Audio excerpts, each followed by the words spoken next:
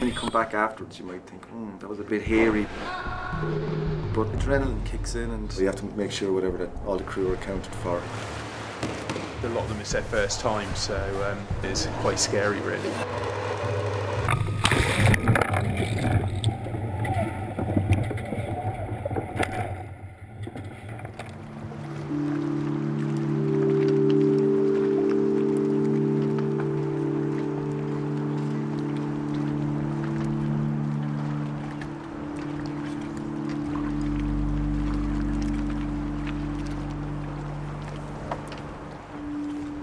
I've been volunteering for 4 years now.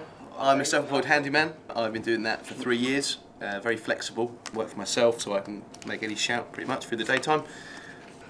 I'm a teacher, secondary school teacher, so I teach geography. Sometimes I have to run out, yeah.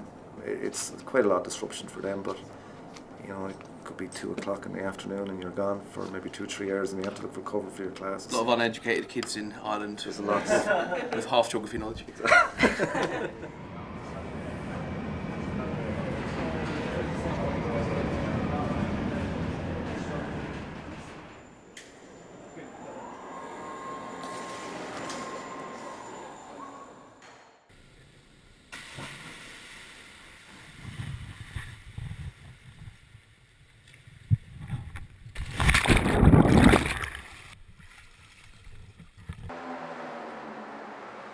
Our aim is that we don't make it easy for them, because the real life isn't easy. We never push them to the point of panic.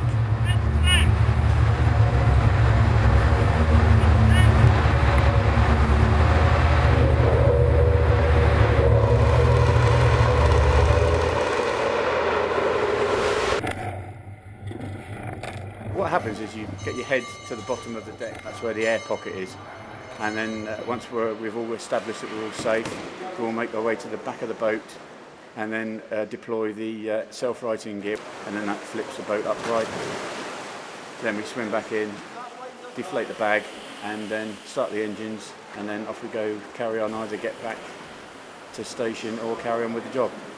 Some of the crew aren't great swimmers, and when they come to us here at the college, we put them in the pool. That has taken them out of their comfort zone. Okay, they're definitely boaty people rather than aquatic fish type swimmers.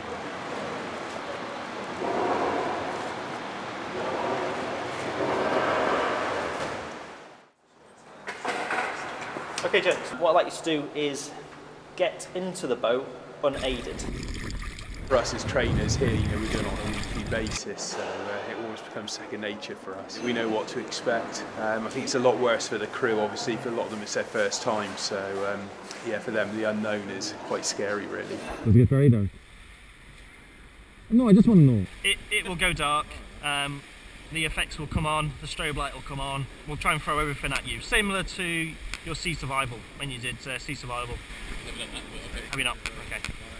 So it'll go dark, it'll be interesting. We're trying to make it as difficult as we can here, so if it does happen in real life, you've got some experience. So, can we get the engine going, please? Okay.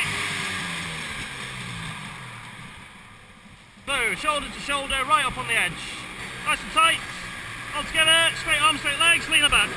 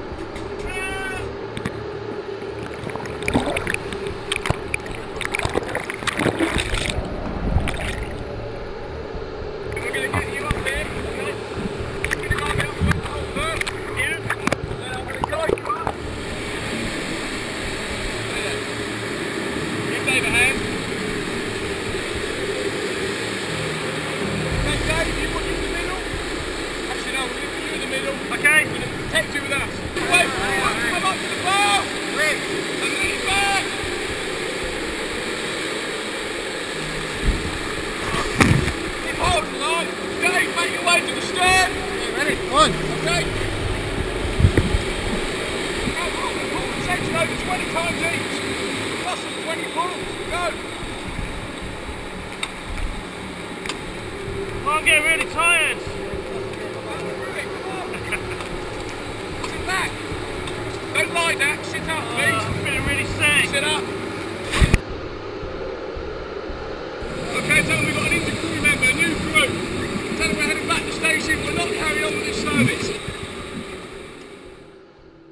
was 18, I wanted to become a fireman. So I thought, right, if I join a crew, look very good in your CV, having voluntary work on it.